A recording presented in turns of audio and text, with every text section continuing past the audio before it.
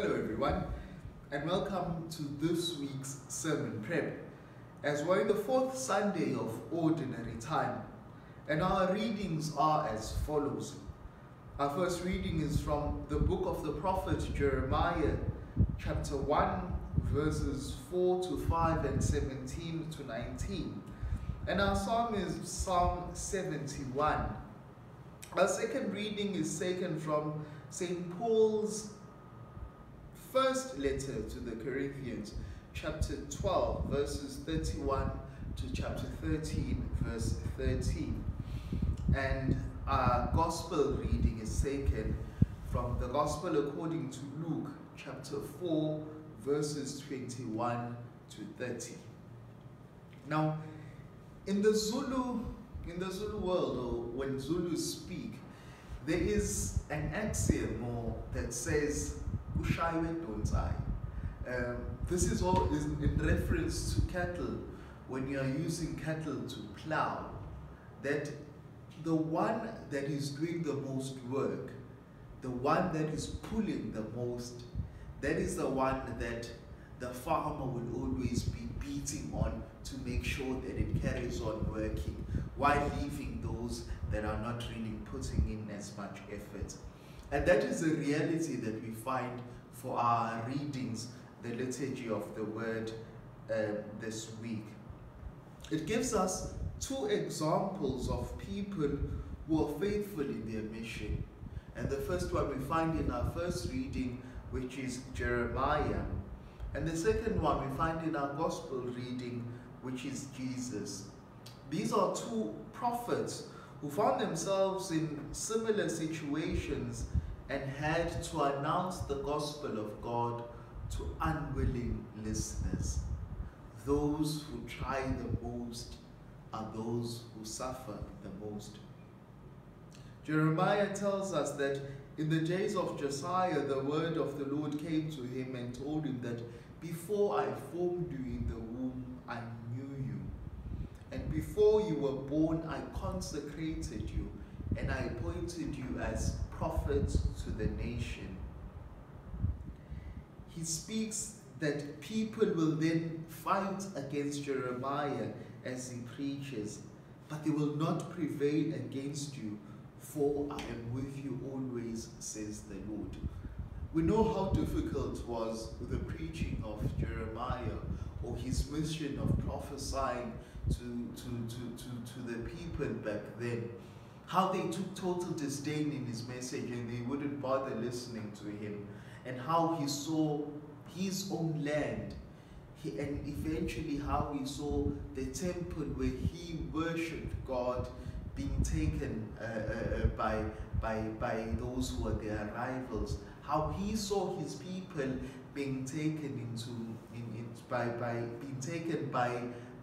I almost said Beelzebub, being taken by Nebuchadnezzar, who was going to make them their slaves. They were removed from their own land and taken into exile. And how Jeremiah, time and time again, tried to speak this message to the people, but they just would not listen. How it could have hurt him, how much it would have been difficult to him. Think of a priest today who's trying to lead his parish in a certain direction, who's trying to convey or convince his people of a certain message, and they just don't understand. They just don't show up. They just don't put in as much effort. How frustrating that could be. And that's a reality that we see with Jeremiah. But there's something that the Lord says that probably gave him strength and should be a point of strength for us as well. They will fight against you, but they shall not prevail against you, for I am with you, says the Lord, to deliver you. We understand that all that we do in our mission, God is still with us.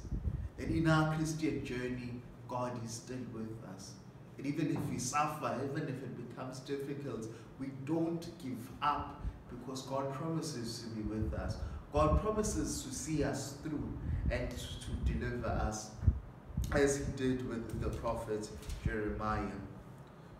Our gospel reading, the episode that we have today, we find Jesus enters a synagogue and he reads from the prophet Isaiah, which is a continuation of the gospel we had.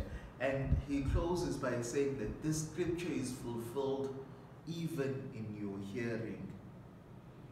And we are told that they all spoke well of him and wondered at the gracious words that proceeded out of his mouth.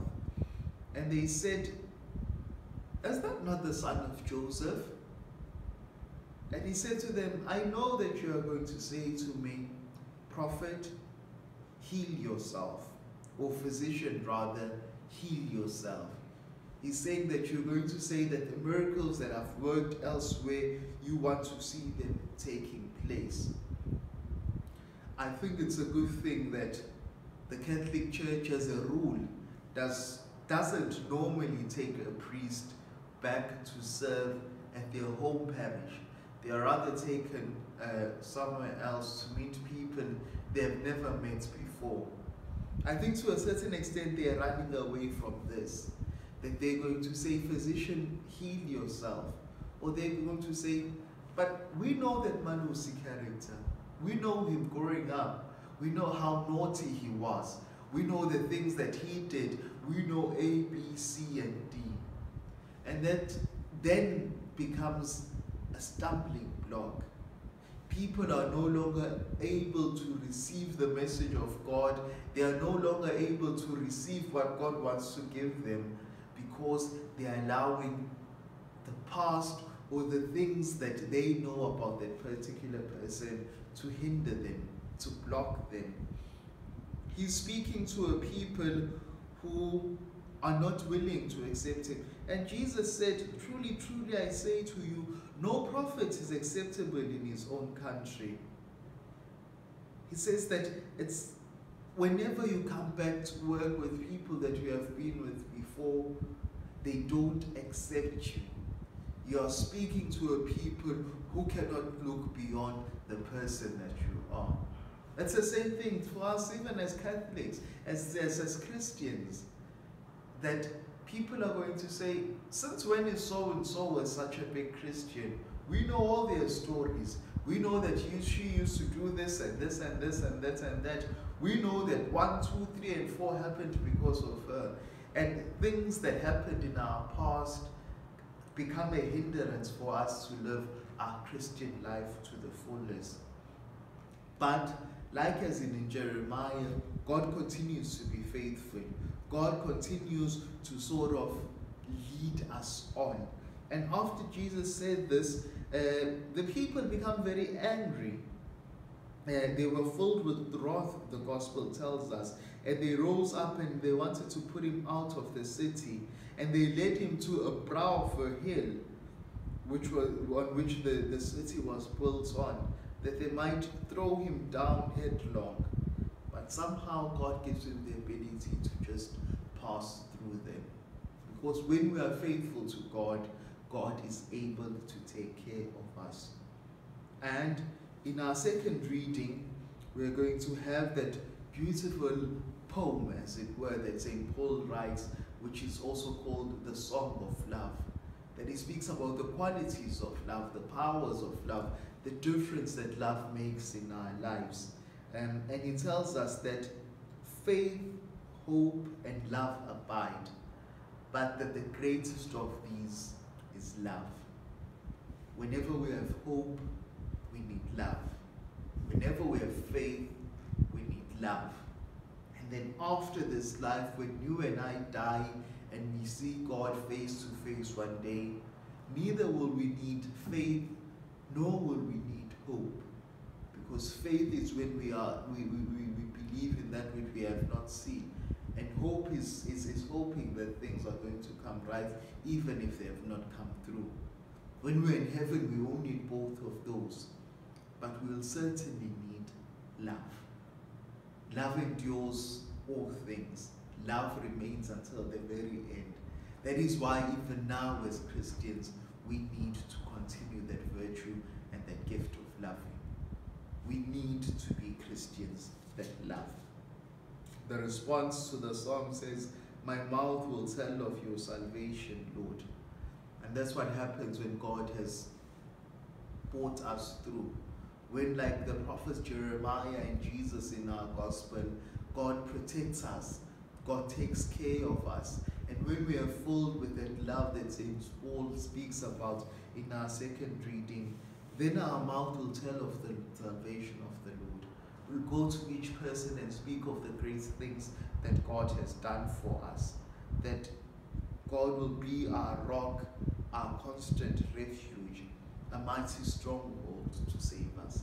So this is what we'll be dealing with this coming Sunday in our liturgy of the Word. I hope that you have a good time until then, and until we meet on that day, you take care and bye-bye.